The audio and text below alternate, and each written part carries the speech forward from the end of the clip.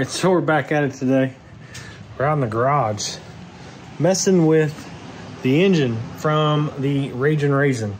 As you saw in one of the last videos of that thing was a roach. It was not what the owner was told when he purchased the car. Once we got into it, we found out the heads were cracked and all that stuff. If you didn't see that video, go back, check it out. It was a nightmare. Today, we're actually buttoning up the new engine for this car. I've been working on it for the last week or two. So we got the short block all put together. Gen 3.5 is what everybody would call this. 3rd gen iron block. It's got all the same length head bolt holes, or head bolts, gap the rings. It's got a sloppy stage 2 cam in it, all new lifters, lifter trays, new bearings, oil pump, timing set, everything. Everything's new. And we got some parts here from Jegs. And I'm gonna try these. I got a set of cylinder heads for this. The heads on this motor originally were cracked. They were cracked around the head bolt, so it was getting water in the oil, which is why this engine was just a nightmare. So I told him, I said, hey, you know, we got an option where you can buy a completely assembled cylinder head from Jegs. And we just said, hell with it, let's do that. So we've got a set of them here. Let me set one of them up here and kind of show you what they look like. So this is a new casting. It's not an OEM casting. It's funny because it does say 243 on it. But it's a brand new casting. You can tell it's actually, to me, it feels heavier than an OEM casting, but these are based off the 243. They got 2-inch 2-inch intake, 159 exhaust valves, 69cc chambers. But yeah, it's basically just a brand new cast cylinder head. And these are ready to go on the motor, out of the box. The springs are going to be a question. They may not be big enough, but we'll see. If they don't, we'll get some packs and we'll throw some packs on it. But I figure why not? And they actually come with like an aftermarket steel retainer, which actually looks good for the conical valve spring. So, but yeah, we'll get these tossed on here, get everything torqued down, and pretty soon we'll be putting this thing back in the car. We got it in here on the hoist, and we're getting ready to set this thing down in here. Let me tell you, this is a good looking unit here. Got those new EQ heads. Look like a pretty nice piece for the money. We got the balancer and everything on it, intake. Just got the flex plate and everything put back on it. Got sealer put on all the bolts, got everything torqued down there.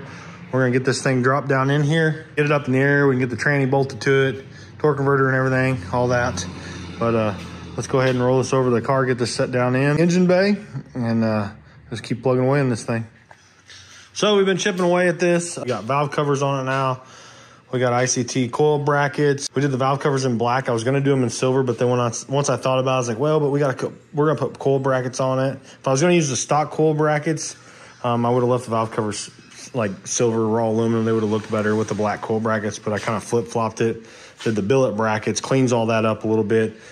I'll get new harnesses, or new coil harnesses, so we don't have the old nasty coil harness set up on here. And but yeah, now I got new valve cover gaskets, everything's painted and everything. We put the valve springs on the Pack 1218s. Now I've got to put spark plugs in it. Hopefully we can try and fire this thing up in the next day or two. My next order of business will be modifying the fuel rails to get the fuel rails to work with this China intake. We'll get to trying to make some brackets, because these were for the stock intake. So you can see the bracket mounting tabs up here. We've actually got a mount down here on both sides. So we're definitely gonna have to make some brackets or flip-flop these, cut them, weld them, modify them, make them work. And then we'll get the injectors cleaned, because these were nasty. And then we should be ready to try and fire this thing up. So we'll get those rails done real quick, get the injectors clean and all that stuff. Obviously I gotta get the coil harnesses and everything.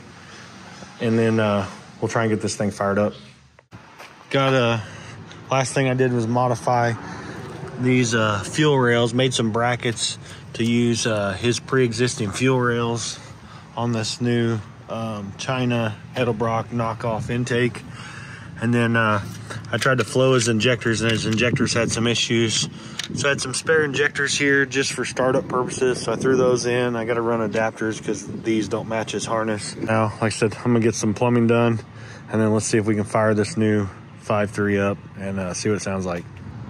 Fuel lines and everything are on and tight, I believe. So had to build a new tune file because we changed the injectors, and we're gonna get this uploaded in the ECU here. And I've had the battery on the charger. Hopefully that'll help crank on it.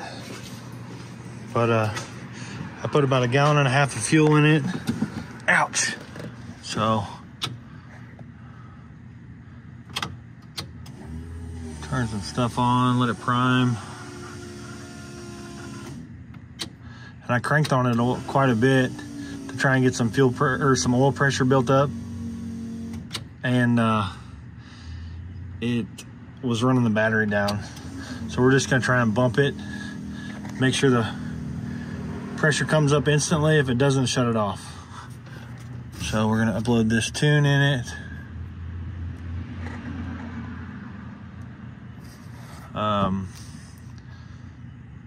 Let that cycle. Okay. Probably need to do a TPS auto set too, just for good measure. I think I'm actually gonna crawl in the seat here. And ooh, that pump sounds pissed.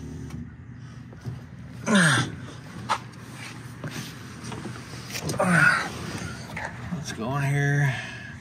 TPS auto set. Press the pedal down twice and release slowly. That's done. So now we've uploaded our tune. Let's get to something that's got oil pressure and see what happens.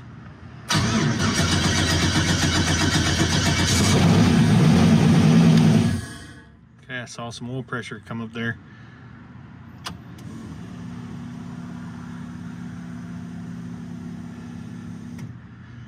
Try it again.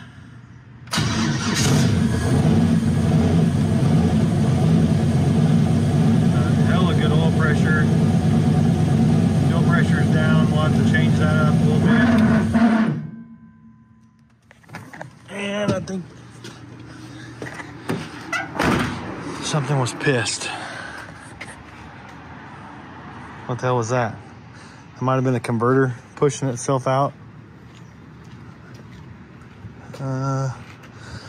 Make sure the converter's not touching anything. Nope, converter's not touching anything. That was weird. That was a really weird noise.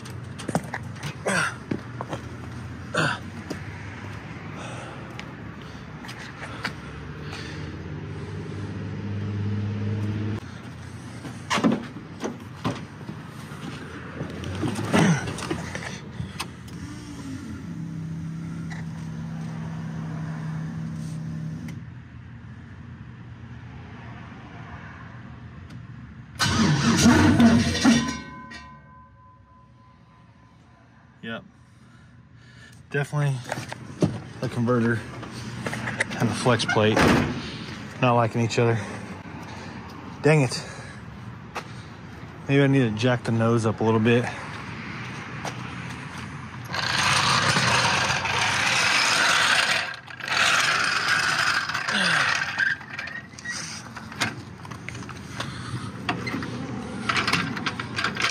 We got really good oil pressure.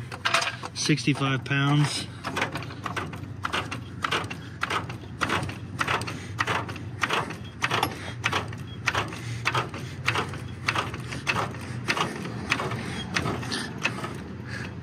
Yeah, the nose of the car is down, so the converter's probably yeah, the converter's tilting back, or falling back towards the flex plate, hitting it. So let's see now. I got jacked up. Let's see if it does it again.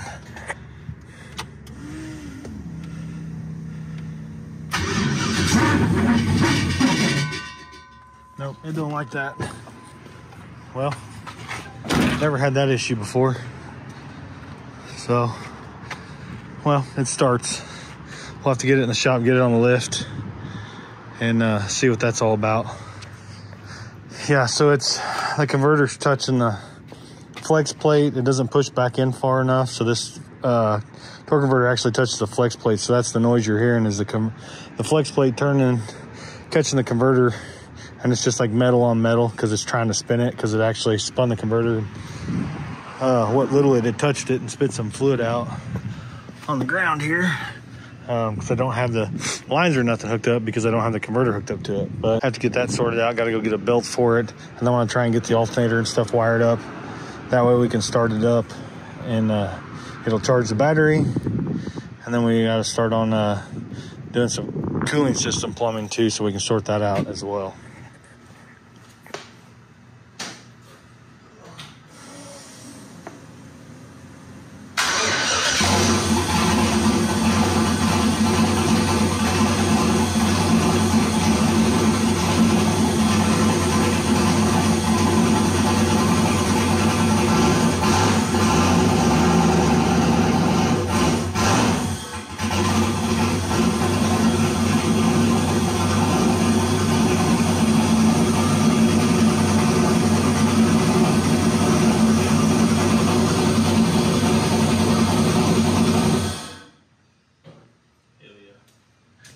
We got it up and running.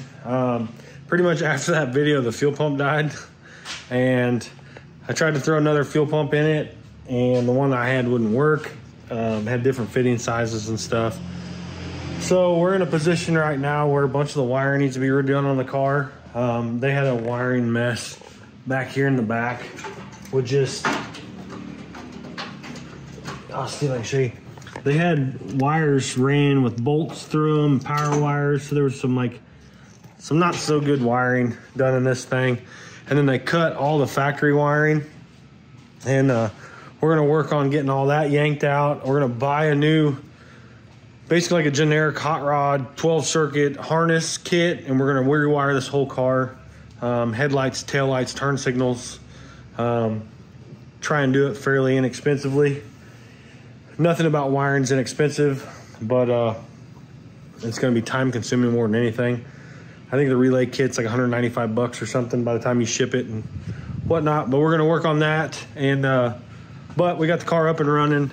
We've still got some fuel system stuff to do to it. We still have a ways to go on this car, but the new engine is in it. It starts, it runs.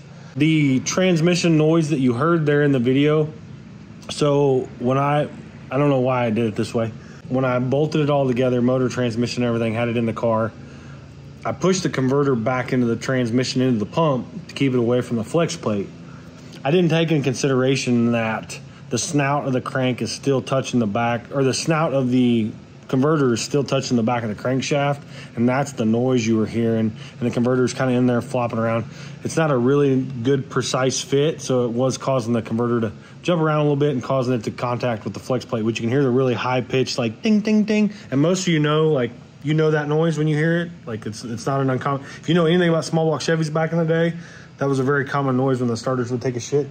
That just high pitched tinny sound, but kind of like that. But like I said, we got it in the car, it runs and everything. We have a bunch more work to do, a bunch more videos coming in this car. This car is going to get dyno videos, track time videos and all that stuff. So be on the lookout for the Raisin. This thing's going to be a cool car, and I can't wait to test it. But that's going to do it for today's video, guys. Thanks for watching. Keep following along. Comment, like, subscribe, do all that stuff. Hit the bell for notifications, and also go over, check out the merch store, mremotorsports.com.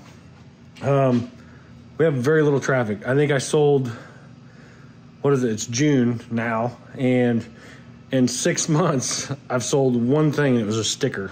It was I think it was like a, however much that sticker is. I don't even know what the price is on it, but I think I made like 25 cents off a sticker.